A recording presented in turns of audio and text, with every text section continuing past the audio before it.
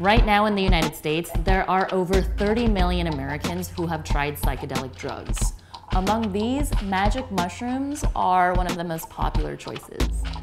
Today, we're going to get the rundown on harm reduction from mushrooms from Dr. Dina Perrone. Dr. Perrone, what is harm reduction? Harm reduction is a set of strategies and principles that seek to reduce the consequences associated with substance use. What do we need to know about shrooms? So there are 200 species that are psychedelic. It's really important to know the kind of mushroom that you're using.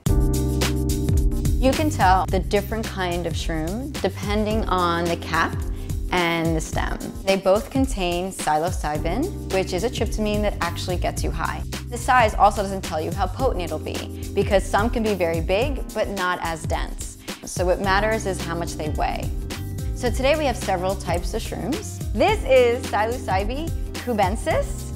It is primarily grown in South and Central America. It is actually the most common of our psychedelic mushrooms. You can find it in cattle pastures. The cap is roughly between 2 and 8 centimeters, and it's either a conic or convex shape.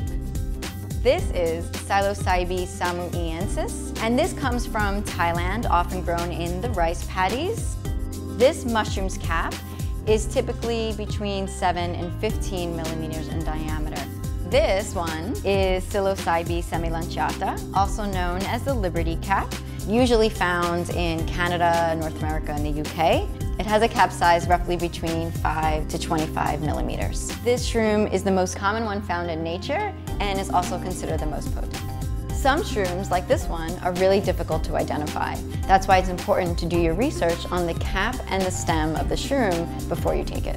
Keep in mind that psychedelic mushrooms are illegal, and there are consequences associated with their use. So you should really learn the strategies to reduce any harms. Visit websites like dancesafe.org or the Zendo Project and maps.org.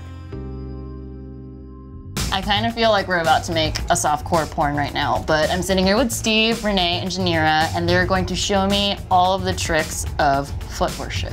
She's got pretty feet. Doesn't she have beautiful feet? She really does. Yes, you always want to make sure that your toes are moving. It's the foreplay.